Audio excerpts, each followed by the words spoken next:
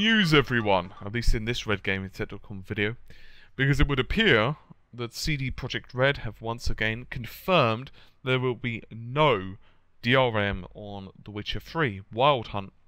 In fact, Miles Tost has repeated the company's stance, and you know, CD Projekt Red have always been pretty adamant regarding their philosophy regarding online DRM or DRM as a whole, and he said, and I quote, "You'll be able to purchase The Witcher 3 Wild Hunt for PC on GOG from day one. We believe that DRM does more harm to legit games than good in the gaming industry. That's why this game will be completely DRM free." So what are my thoughts on this? Well, I've always been fairly clear concerning my concerns, if that makes any sense, regarding DRM. I don't necessarily think it's a great idea, and I actually feel that this is one of the reasons that a lot of games tack on a multiplayer mode as well. Obviously, one of the reasons they also do that is to try and entice you to play the game for longer. But let's just be honest. If you look on the internet, most likely you're going to be aware of, well, pirate material, whereas, and to be honest with you, sometimes I've actually done searches in Google regarding just the game, because I'm like, hey, what's this game? I've not heard of this game. Or, hey, is there a review of this game? Or whatever. And sometimes they'll even pop up with, you know, download this torrent. And so my basic point is that most of the time, the cracks are available really quickly anyway.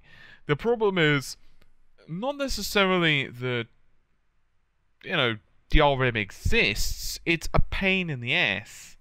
Origin gets a lot of stick from it, but it's certainly, at least in my opinion, not the biggest culprit out there.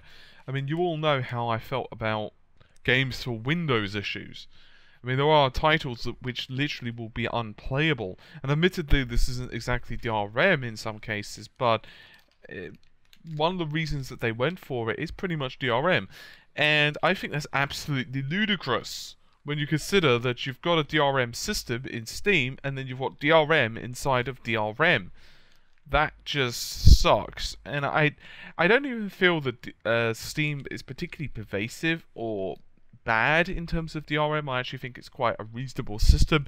You could play offline, for example, to the most part, but DRM on top of DRM isn't really the thing to do. On the other hand, I do accept that not having any form of anti-piracy measure at all does mean that Joe, who doesn't know anything about PCs really, you could simply just put the game on a disc, take it around his friend's house, and copy and paste it onto the desktop. Okay, admittedly I'm slightly oversimplifying it, but you get the general gist. The basic idea behind DRM, of course, isn't necessarily to prevent people who are knowledgeable in piracy. It's to prevent those who are not that sure, and to basically act as kind of a countermeasure in those respects. So, what basically they're doing, CD Projekt Red, is they're saying, well, you know what, rather than pissing off our potential customers, what we are going to do is basically go in with the mindset that, hey, you know what, we think that people who are going to pirate regardless, and so the better option is just to reduce the costs, not put DRM on the game, because obviously putting DRM and, you know, all the anti-piracy measures do actually add to the cost of the title. Instead, just release the game, make a good product, and hopefully enough people will buy it. Now, I'm hoping that that is going to be the case. I really am.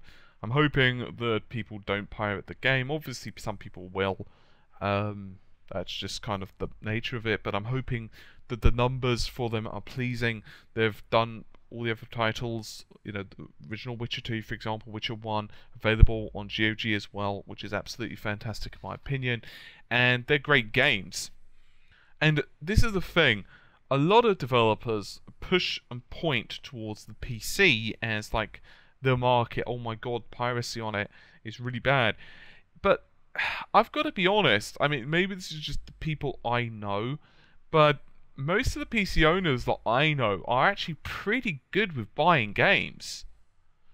I mean, I don't even know how many games I've got on Steam. Admittedly, some of it is due to the Steam summer sales and the Steam Christmas sales and Green Man Gaming and all of these different websites. And, you know, I probably only played about half the games that I've got, but hey, I've bought them.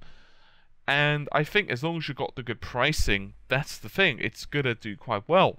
On the other hand, console gamers, I know a couple of people who've got their system modified or hacked or whatever, and I'm not trying to point this as, oh, PC gamers are innocent and console gamers are the ones that are guilty. No, no, no. I'm just merely pointing out that if you give people the tools and the ability to pirate games, they will do it if that's their mindset. And I'm not going to get into the whole preachy attitude about piracy or anything like that. You know, I'm not going to try and convince other people how to game or their mindset. I'm just merely pointing out that I think that if you're going to pirate, you're going to pirate.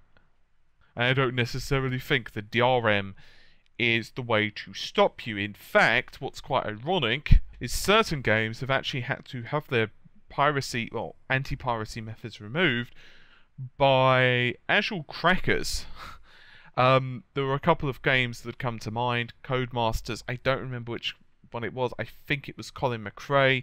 They actually had to use an anti-pirate and basically a no CD crack back in the day because the game basically wouldn't work on certain CD drives. This is way back when, of course. And there are tons of other examples, simply because the game was just so bloody secure that you could literally be waving the physical copy of the disc, put it in the machine, hug it, kiss it, it doesn't matter. It's just going to say, nope, sorry, I don't actually like the DVD drive. Why? Because for some reason or another, the DVD drive wasn't really, or the CD drive wasn't detected, or wasn't recognized by the secure ROM software, and therefore it was like, no, I actually think you're using this as a virtual CD drive, so sorry bro, not going to recognize that.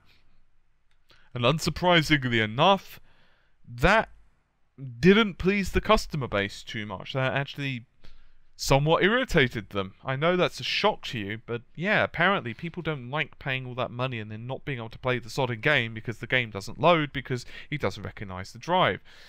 And admittedly, it's not quite so bad now, but let's face it, who does like jumping through DRM hoops, having to activate a game a certain amount of times? Oh shit, I forgot to activate it. Does that mean I've lost one activation of the game that I've played? And all of that other shiny stuff. I mean, Microsoft went through this whole issue with the Xbox One, as I'm sure you're doubtlessly aware.